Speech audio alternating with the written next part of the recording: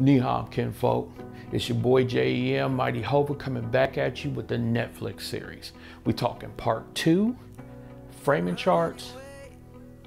I figured we'd do something a little bit different, man, because a lot of you guys, and bless you guys for doing it, a lot of people have been hitting me up in my DMs asking me, how do I do a camera day? How do I do these framing charts? How do I set it up? So I figured what we do is just do a simple setup, okay? And I'm gonna rig it so it's really simple. It's something that you can do before your shoots on your camera day, okay? And it won't take up a lot of expense. It won't take up a lot of your time. Okay, so let's get at it, okay?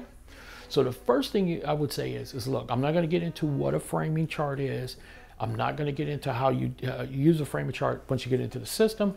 If you need to know all of that, go back and watch part 1. It's on YouTube. If you're watching this on IG or Facebook, go down to my timeline. You'll see the link for it. Follow the link, watch the video, leave a like and subscribe like always. Love you for that. And you'll know what that is.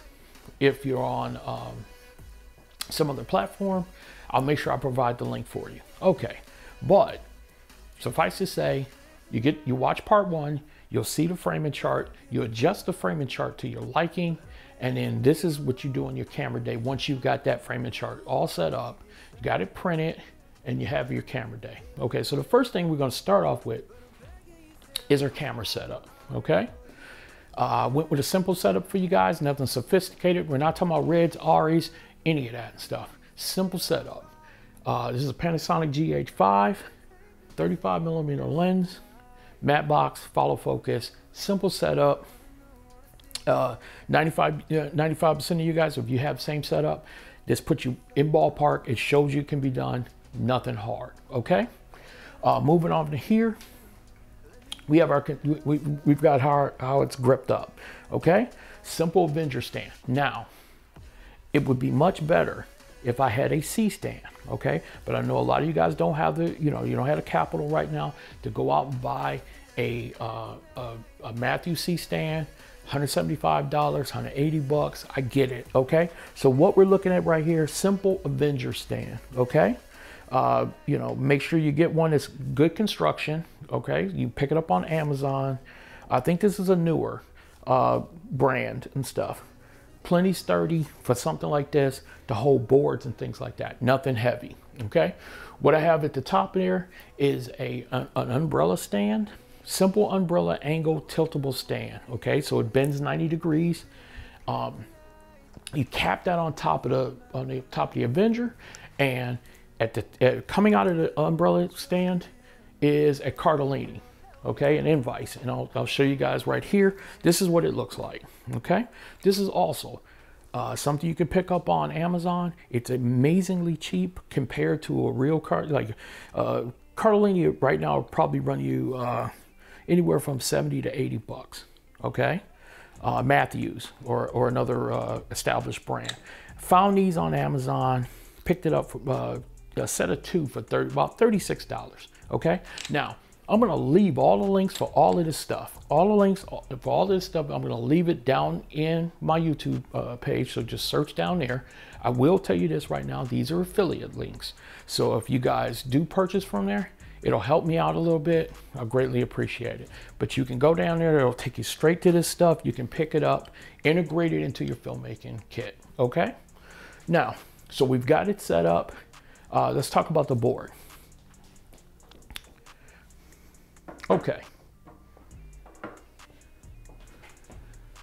Took the Illustrator file, sent it to Kinko's. Took the Illustrator file, sent it to Kinko's.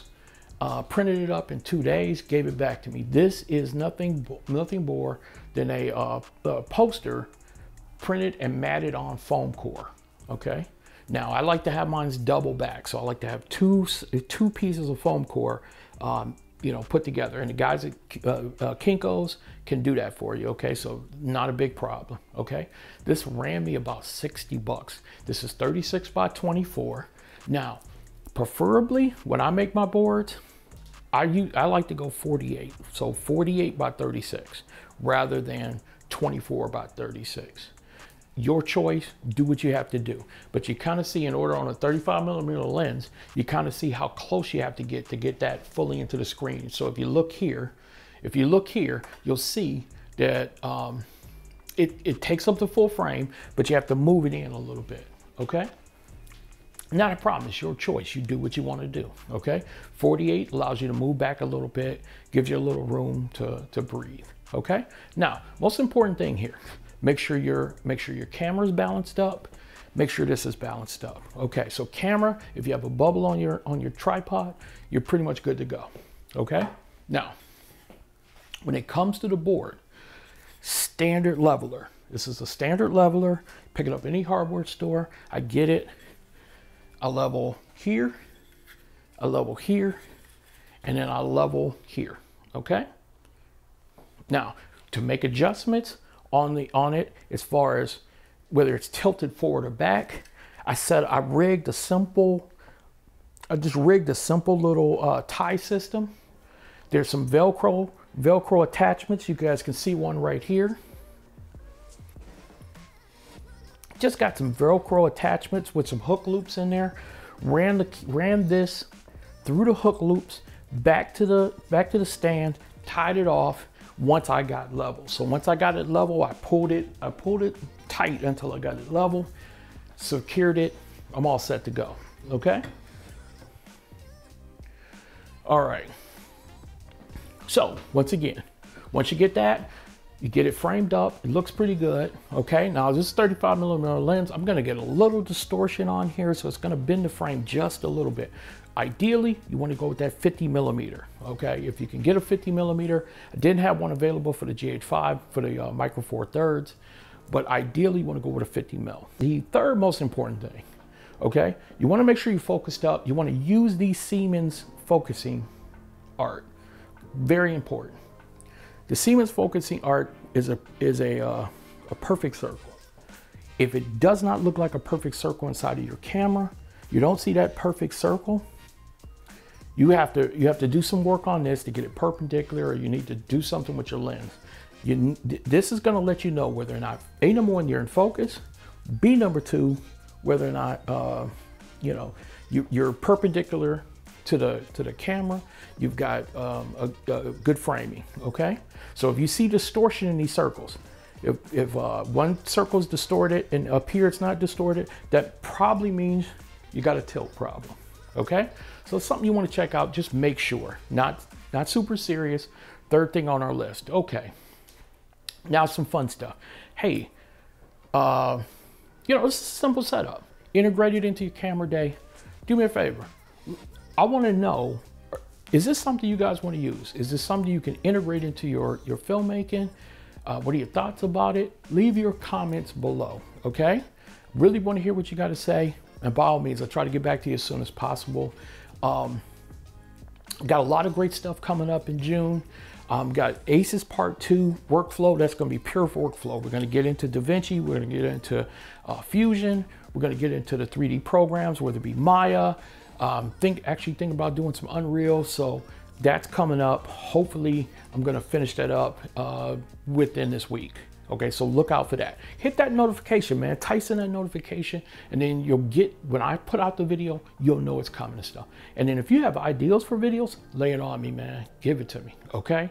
Because that's why I'm here. I'm here to kind of make your filmmaking better.